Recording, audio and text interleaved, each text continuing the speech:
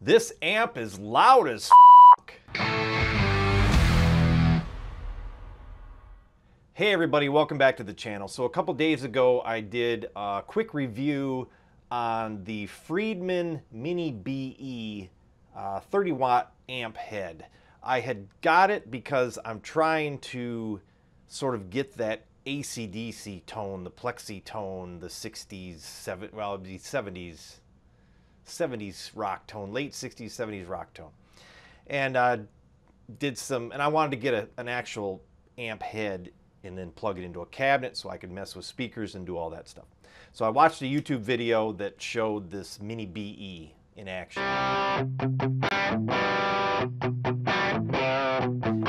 to me it sounded like, I think that video was about how it sounds, or you can make it sound like a plexi amp. And it sounded pretty good. It had that, I don't even know how to describe it, just that sound, that tone. And so I got one. I got one used off of Reverb and did a review on it. And it's kind of a limited amp. It's more of a fuzz amp than anything. One of the comments were pretty great on this video. It didn't get a ton of views. Somebody said, very cool little head, no pun intended. Buy a stage right tube 15, all tube amp. Couldn't tell the difference between the switch positions, which I couldn't tell either. Sounds like a box of bees. Are there two DS1s inside? I thought that was kind of funny.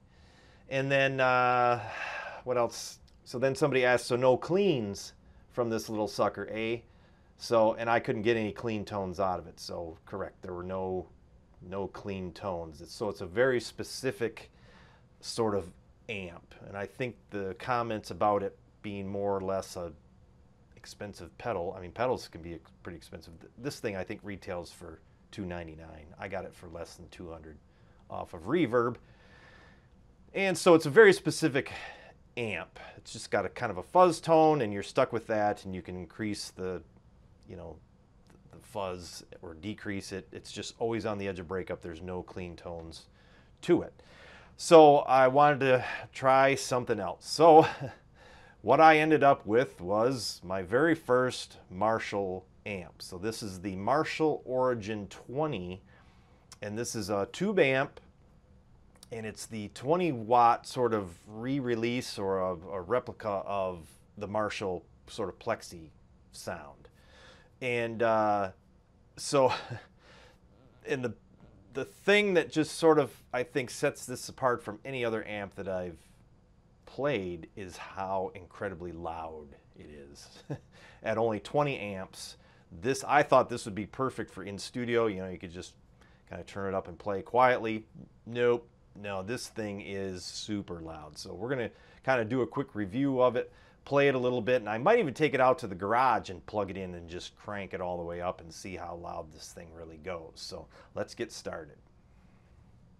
Okay, so there it is. Marshall Origin 20. It's not super huge, not exactly small either. It's actually really heavy. I should probably throw it on a scale so you know how heavy it is. And it, again, 20 watt, all tube. It's not a hybrid or anything like that. It's a tube amp. So then the cabinet is the Monoprice 1x12 speaker cabinet with Celestion Vintage 30s, 12-inch. It's the Stage Right series. It's a decent cabinet. I think it sounds pretty good, and everybody says that the way to really change your guitar tone is to change the speakers. And so I wanted to get a cabinet where I could swap out speakers. So I'm going to try maybe some different speakers in it, but we'll get more into that later. So let's get this fired up and give it a test run. Okay, I got it all set up here, and so I got a SM57 pointed at the middle of it, about 2 inches away, running into Reaper Session, and we've got an interesting thing on this amplifier. You've got a low, mid, and high input. They're calling that a tilt switch, I believe. And according to the specs on their web page, high power is the 20 watts, mid power is is approximately 3 watts, and low power is 0.5. And we're on low power right now, and it's not even, I mean, I'm at, what is that, 2 on the dial. So, and let's see, so some specs on this. Tube amp, obviously. You can plug in speakers, 2 8-ohm or 1 16-ohm speaker. I believe this one is 8-ohm. It's DI out, which is interesting. So if you want to kind of record or send, I don't know if it splits the signal or what. I haven't played with that, so I'll have to play with that. It's got a foot switch, which is cool. So you can turn on the boost with it, and you can activate the effects loop with the foot switch. So that's kind of cool. And then it's got the effects loop send return. What else we got here? Yeah, and then other than that, there's a presence knob, master volume, 3 EQ. Oh, the tilt is an actual knob, not the switches. So the switches are just low, medium, and high for power, and then this tilt switch, which I'm not exactly sure what that does. It says, using the tilt control, you can change the blend of your sound from normal to high treble. This is based on the multi-input technology of our more classic amps, such as the 1959 SLP and the JMT45, but in a single controlled knob. I don't know what that means, so I guess we'll just play around with it. So,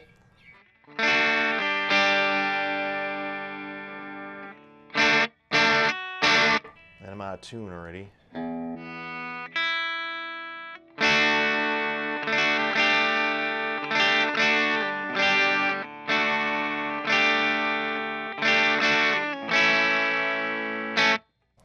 So, yeah, I can't get over how loud this thing is. So anyway, what do we got? We got, let's turn our treble up to 6, mids up to 6, bass down to 3, and then this tilt, I don't know what that does. So let's play around with it.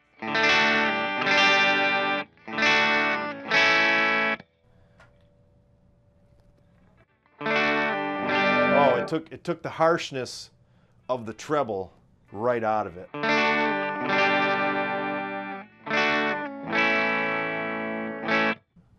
So that's kind of neat. Yeah, it's really bright when you turn up that tilt. So I'm going to turn that down. And then our gain we have all the way up. And then if you pull on the gain knob, you pull it out and turn it, you get a boost. So if you pull it out, that controls your boost. And then with the pedal, you can turn the boost off and on. Here's the pedal.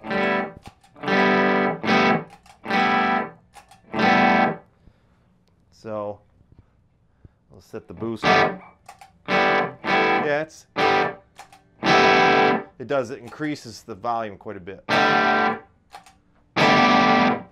that's kind of cool.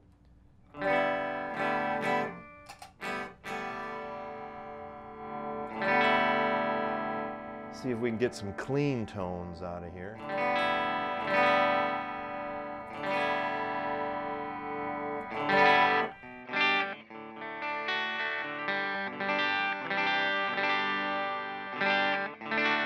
Man, they sound good.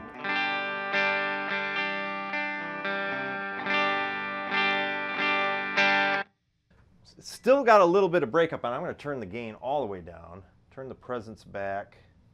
So the master on the clean is pretty. So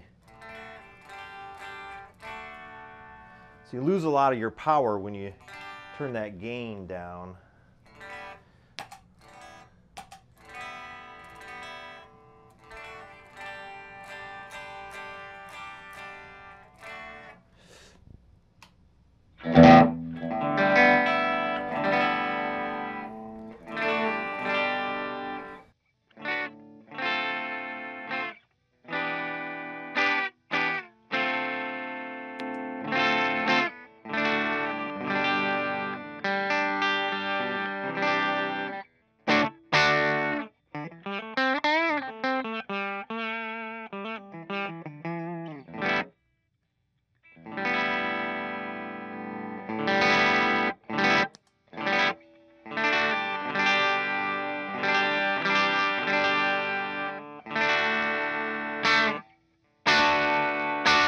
Yeah, so I wouldn't necessarily call it a pure clean tone.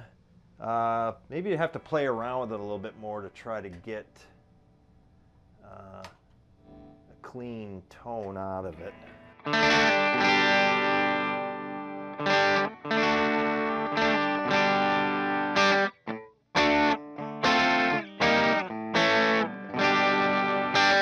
But it's good. I like the tone. So okay, let's increase the gain, turn the master down.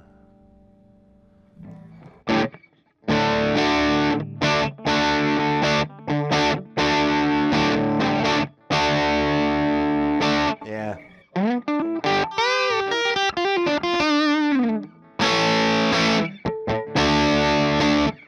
That's pretty cool. Let's see. I'll turn it up a little bit louder.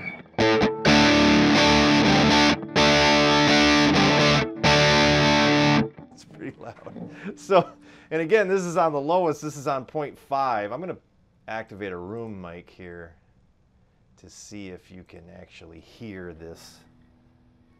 I don't know if it'll work, but...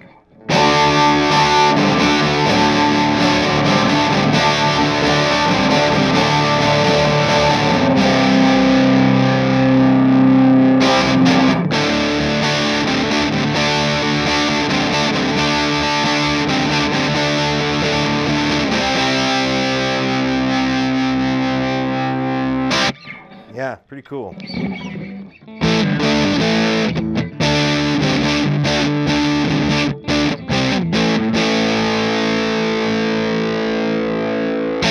Yeah, I like. So, okay, so we're gonna get a little crazy here. We're gonna turn this thing up to mid.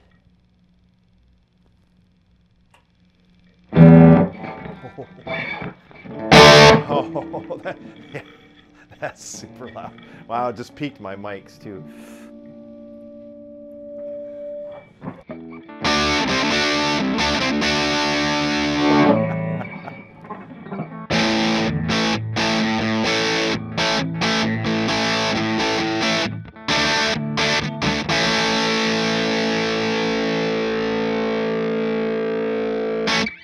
So yeah, that's super, super loud. That's not even all the way up. The volume isn't all the way to the top. And so this is considered 3 watts. And it is loud.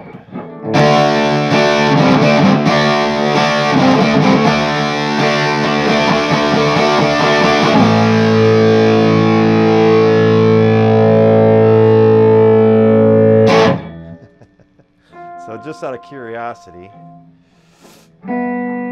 Okay, so I got a decibel meter on my phone, so let's crank it real quick here.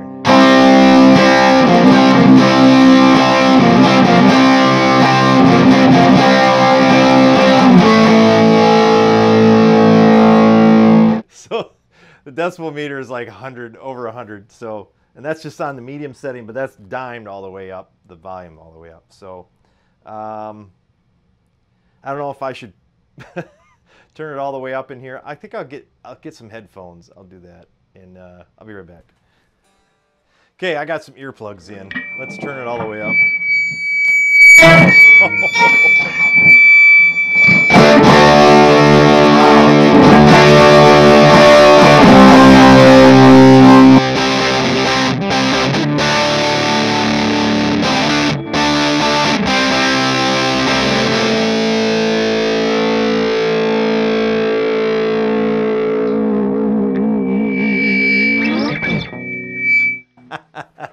So, anyway, there you go, man. Wow, yeah, so it's, here, let me turn this down. This amp is super fun. So when you think about artists that used the 100-watt versions of these things back in the day, like Angus Young, and how these dudes don't have like severe hearing loss. Well, Brian Johnson got severe hearing loss, you know, and he's got multiple amp heads.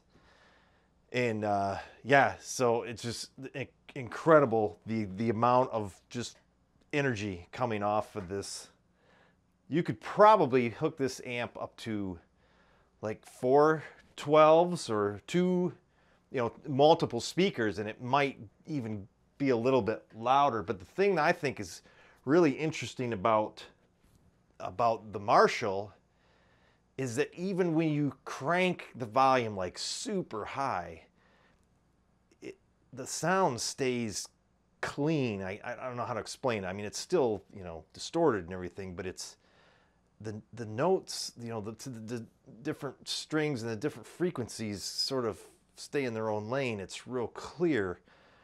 Whereas like the little Friedman, which is, half the price of this thing, but that little thing just kind of gets muddy the louder it gets.